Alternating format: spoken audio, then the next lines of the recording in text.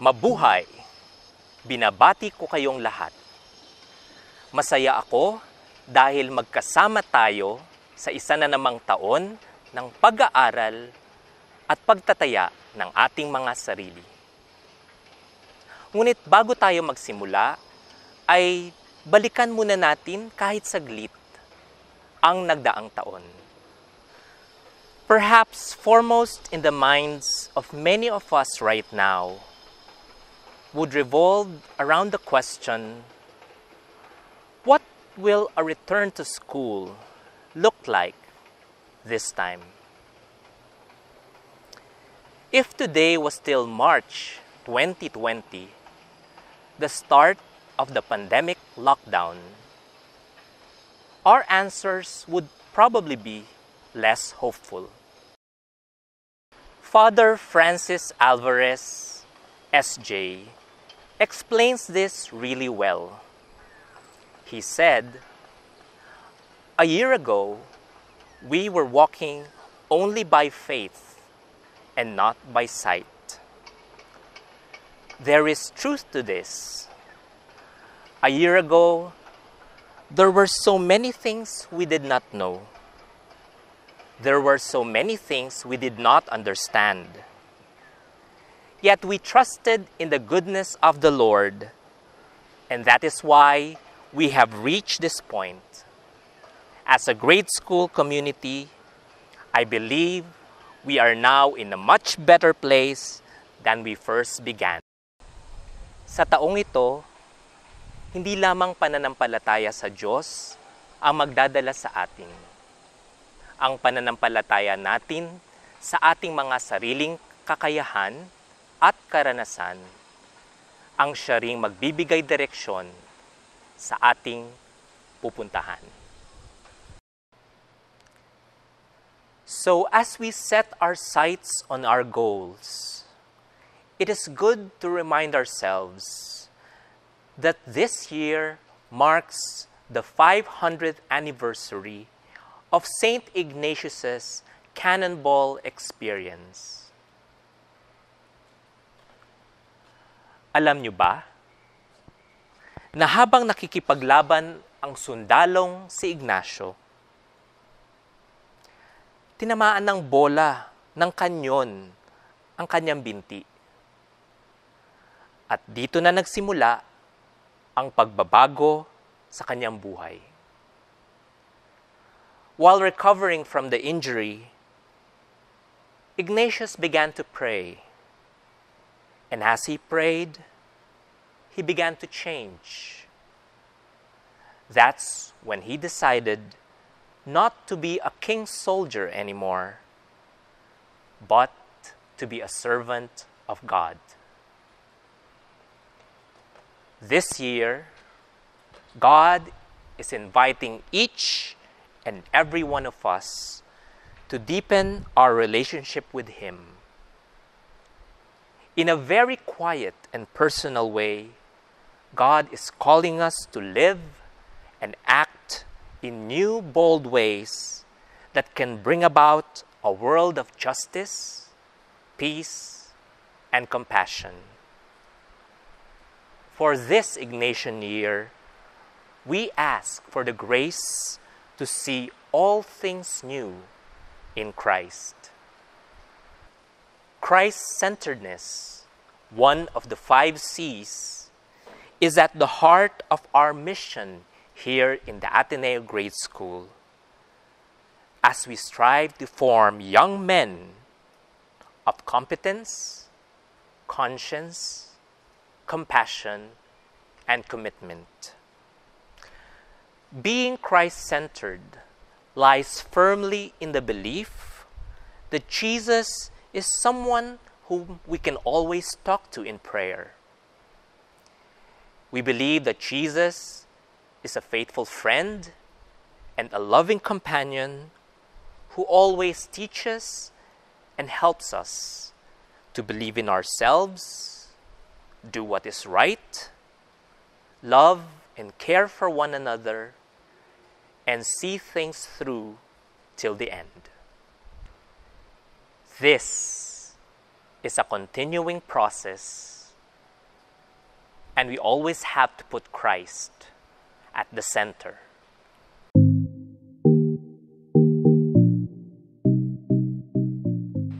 Isa rin sa mga katangian ng Atenista ay ang kahusayan o kagalingan nito sa iba't ibang larangan ng buhay. Ang paghubog sa kanya ay isang mahabang proseso na nagsisimula bago pa man siya pumasok bilang mag-aaral sa Ateneo. Sowing the seeds of competence begins at a young age, and parents definitely have a hand in laying the groundwork for this. Competence is all about realizing one's potential and the ability to maximize it in order to achieve excellence. The Ignatian value of magis, meaning more, often comes to mind when we hear the word excellence. But rather than aiming for a long list of competencies, the focus of magis is for each student to develop his interests, talents, and skills, no matter how little or nascent they are, and to discern how he can use them for the greater good. I used to teach young boys in grade 1. At the start of the school year, many of my students would feel unsure. Can I do the assignments? How good do I have to be in reading or in math? Will I be able to make new friends? There are times they think they couldn't do the tasks they were supposed to do. But all this would change in a span of just 1 year. With the help and encouragement of parents, teachers, and even their classmates, they would soon realize that they could do many things which they thought they could not do when they first began. This is a wonderful sight to behold indeed. It's amazing to see how much more they can do, how much more confident they've become, how much more ready they are for the next step in their journey. We call this growth and proof that many things can be done with hard work, dedication, and a growing sense of independence. It is this growing independence that also builds their confidence and self-esteem. If we provide opportunities and give them the chance to grapple with learning situations, we will be amazed at how much they can achieve on their own. And these things that they achieve on their own, these are the things that they really remember. These are the things that make them happy and proud of themselves. This growing sense of self is a precious gift that we give them. Ang kakayahang gawin ang isang bagay ng mabuti at ng mag-isa ay isang kahusayan din. Layunin ng Ateneo na gabayan ang bawat mag-aaral upang lumaki siyang may tiwala sa sarili at may kakayahang gawin ang mga bagay-bagay may tulong man o wala. We know, dear students, that you are just starting your journey in the grade school and there are still more things to learn. Just remember, instead of saying, I can't do that, say, I can't do that yet, because in time, we believe that you can.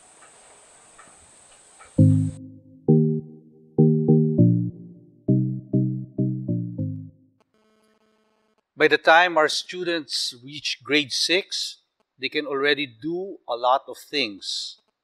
However, the ability to do things is different from the ability to do the right one given the circumstances. Choosing precedes doing, and one can only choose correctly with a sound mind and a well-formed conscience. Conscience is the inherent ability of every human being to recognize what is right and what is wrong, and on the strength of this perception, to take courage in standing up for what is good and in correcting the mistake that has been done with humility and accountability.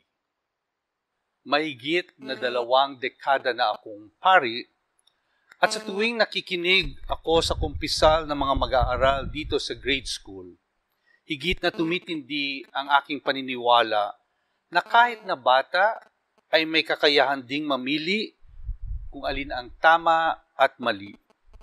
Paano nga ba hinuhubog ng Ateneo ang katangiang ito? We do it by setting clear and consistent limits for our students. Behaviors become manageable because the spirit behind school rules and regulations are explained well. When done consistently, students are able to understand and appreciate the values of rules, not only in school, but also life in general. Conscience is anchored on the Ignatian value of discernment, which involves both prayer and reflection. It enables us to notice God at work in the world. In other words, it allows us to find God in all things. Namamalagi ang Diyos saan mang lugar, nananatili siya saan mang bagay, nananahan siya sa sinumang nilalang. Kailangan lamang natin siyang masumpungan. Because when we learn to pay more attention to God, we become more thankful, respectful, and closer to Him, who helps us to choose the more loving action anytime, anywhere.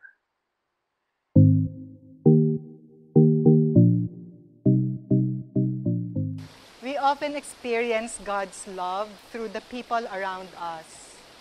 And this experience allows us to share that same love in our own small ways.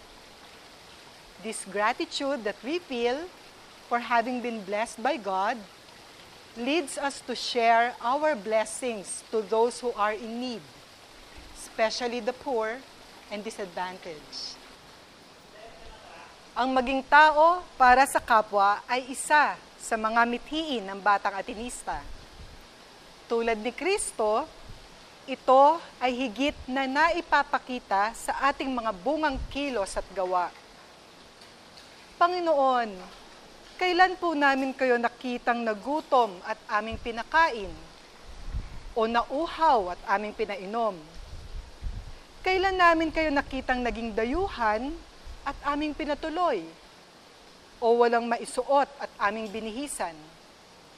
Kailan namin kayo nakitang may sakit o nasa kulungan at aming binisita?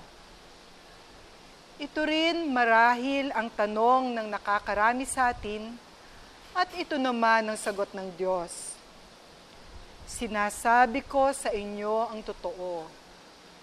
Nang ginawa nyo ito sa pinakahamak kong mga kapatid, para na rin nyo itong ginawa sa akin. In the grade school, choosing to do the more loving action seems to be a tall order for our young students. However, this becomes more doable and practicable if premised with the idea of children helping children. An important aspect of this is compassion, which is the ability to show empathy for others. In school, students are provided with venues in order for them not only to be aware, but also to extend personal care, or what we often refer to as cura personalis. Through the school's different formation programs, students are exposed to the plight of people, and this experience helps them to be in touch with their feelings and also be aware of how others feel in different situations. Throughout the year, there are many opportunities whereby students are encouraged to offer help or relief, especially during times of emergencies or calamities. More often than not, these calamities are brought about by our wanton disregard of the environment. It's also compassion that tries to awaken in us our love, concern, and respect for creation.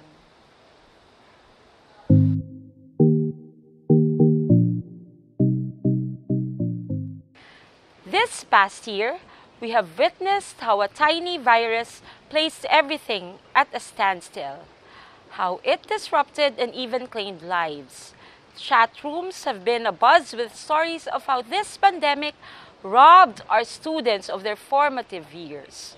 Reason enough why some people have already called it the lost year. However, there is also a segment of society that does not want to talk about it as the lost year. Here in Ateneo, we also want to think that not all is lost, because it is the process of emptying ourselves of the familiar that allows us to gain and learn new things. We have successfully implemented our own brand of online distance learning. We have fast-tracked the integration and use of technology in aid of instruction. We have evolved into a more resilient, inventive, and adaptive community. These and many more happened last year because Ateneo remained true and steadfast in its commitment to the community. Commitment. Commitment is also something that we want to instill in the minds and hearts of our young learners, lest it remains just a mere abstraction for our students. The school makes certain that the fire of commitment is made concrete in the lives of our students. Naipapakita ito ng mga kabataan sa tuwing humaharap sila sa iba't ibang hamon ng buhay at sa paghahanap ng mga solusyon sa mga suliranin. Ang pagsisikap nilang tapusin ang kanilang sinimulan na may husay, tiyaga at galing ay isa ring tanda nito. Commitment is also seen in how they expend time, talent, and energy in fulfilling their responsibilities not only to themselves, but also to others. Commitment demands resilience and hard work from all of us, who should always be in pursuit of a dream that goes beyond one's own, a dream that is larger than life. Amare et servire. To love and serve the Lord in all things is the highest form of commitment an Atenean can give. And it all starts here in the grade school.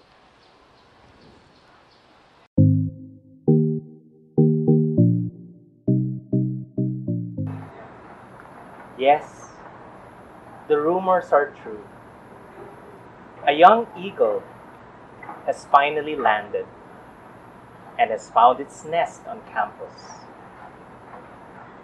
Like you, my dear Ateneans, I know that you're dying to come back and reclaim this campus of ours.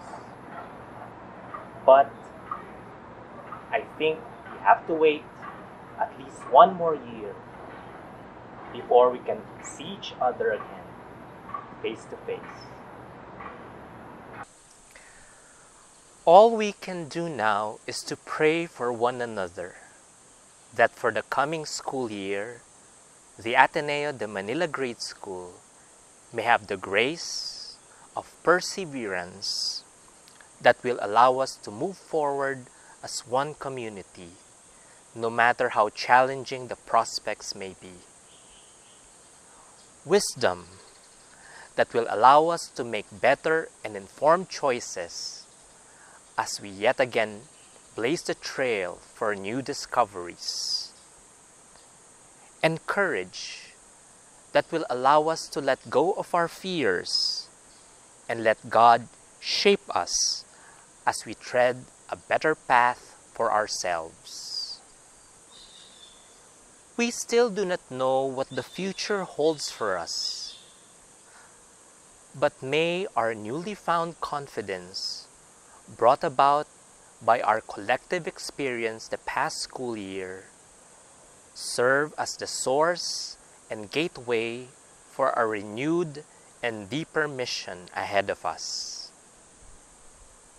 I believe We can do it if we choose to care enough and pray to Him who is the source of everything. Ad Maiorem Dei Gloriam.